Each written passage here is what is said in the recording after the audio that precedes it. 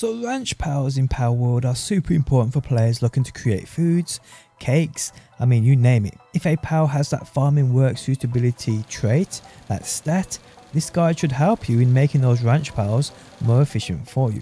Also, I'll give you a few tips and tricks into just how things around a ranch should be set up. How's it going guys? My name is DPJ. Before we go any further, I'm giving a couple of copies away of any game of your choice. To be with a chance of winning one, simply drop a like on the video, leave a comment down below and make sure you are subbed. Winners are picked from the comments section and announced at the end of the week, so good luck everybody. So ranch pals are pals with that farming work suitability stat, and these pals over time when assigned to that ranch will drop you a certain item every so often. The ranch is vital for players looking to create certain types of foods, even cakes. For instance, as the honey comes from Big Ardy at the ranch, milk drops from the moz at the ranch, eggs drop from the chickpea at the ranch. These are vital items in creating those cakes guys, but it's more than just cakes that can be made at our ranches. There's also a mass variety of foods which are not only good for you but also amazing for your pals, and to keep them in top shape in regards to them doing that efficient base work. But yes, I know many people will be watching this in hopes for tips and tricks in regards to making cakes, so I'm going to bring you some. So what can you do to make this more efficient in regards to pals dropping more of said ingredients or said items? There's a misconception that there's nothing you can do, but actually guys, there's a couple of things you can do here in regards to making them produce more for you. Firstly guys, passives. A common misconception is that work speed does nothing for pals in regards to the ranch. Now although this is kind of right, it actually does affect what they do and how fast they do it. A farming pal like Chickpea, if it has means of increased work speed in regards to passives, although it won't actually drop or farm more eggs for you, what actually happens is, and what we see happen here is, the animation the Chickpea does when it sorts that egg will actually speed up by whatever work rate buff you have applied to said pal. What this means is, if a pal has a certain passive on them, let's say it has artisan on them, this passive offers a 50% increase work speed buff. Now the effect we see it has on a ranch farming pals is within their animation. The animation of them dropping, laying or digging up. That certain animation you'll see for about 3 or 4 seconds, sometimes a little longer. Work speed when applied to said ranch pal will speed up this animation. This over a long period of time will affect production rate. Indeed, the result being more items dropping for you. So what passive should you look to get or even breed into said ranch pals? Well, artisan is the best for sure, offering a plus 50% increase to that work speed. Work slave will give you a plus 30% increase to work speed, but drops attack power, which isn't really important here. There's also serious, which increases work speed by a plus 20%. Now there are other passives too that are non-legendary, which can also increase work speed. Conceited will give you another 10% increase on work speed. These passives you can get or you can breed into ranch pals. These will definitely increase your production output, not massively, but it will go up.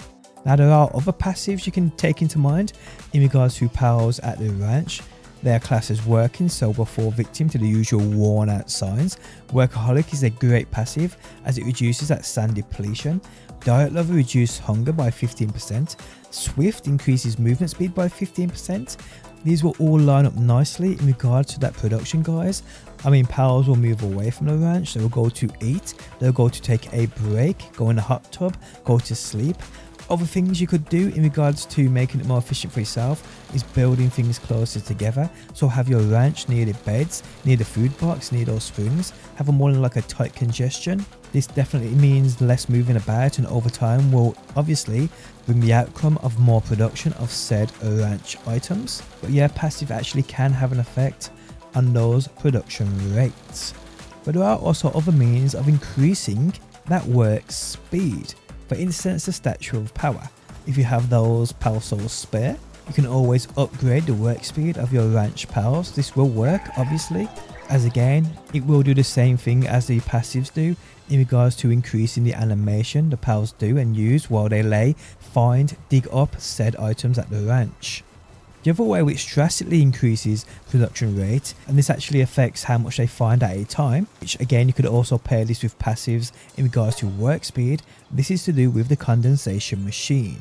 Now this machine obviously though consists of you having to sacrifice the same said PAL to level up and increase your main PAL. To get a PAL to a max level in regards to the condensation machine, it takes a further 116 of that same said PAL. So if you want to max out production rate in regards to that chickpea, you will need another 116 of said chickpeas. You'll need to use the condensation machine and infuse them all into your chickpea. Stage 1 is 4, stage 2 is 16, stage 3 is 32, and stage 4 is 64. This will then indeed max out that ranch PAL, or any PAL for that matter. But because this video is about ranch PALs, we discuss ranch PALs. Now obviously if you do not know, once you get to that stage 4 in that condensation machine and you sacrifice 116 of said PAL, you actually level up the work suitability stat. What this means is, guys, PALs which have that ranch, that farming stat, that work suitability stat, this will go up to a level 2. But what does this mean? Well, let me explain. Leveling up a ranch PAL to this point will give you a drastic increase in regards to the items they drop, find, dig up at said ranch. But you actually don't have to level it up all 4 stages to see that increase. For instance, a Mozzarella at a base level of 1, this means a PAL that hasn't been leveled up whatsoever. When you put it within that ranch over a set period of time, let's say a minute, it will produce 1 milk every period of time. Now if you level this up with a condensation machine to a stage 1, sacrificing 4 of the mozzies, it will produce between 1 and 2 milk within that same period of time.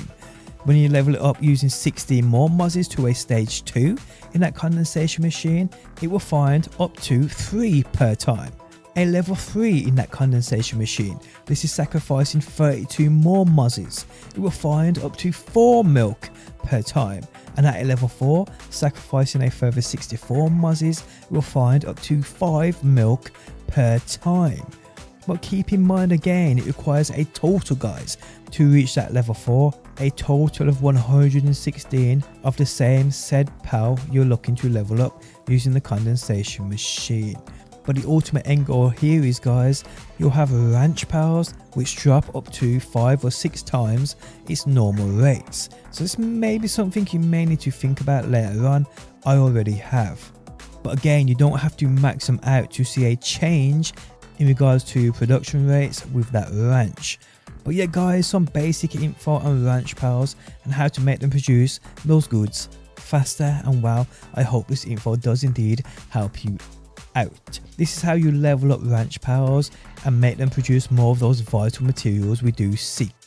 Guys, if you enjoyed the video, leaving a like really helps out. If you like what you see and want to see more, be sure to subscribe, and hopefully, guys, I will see you on that next one.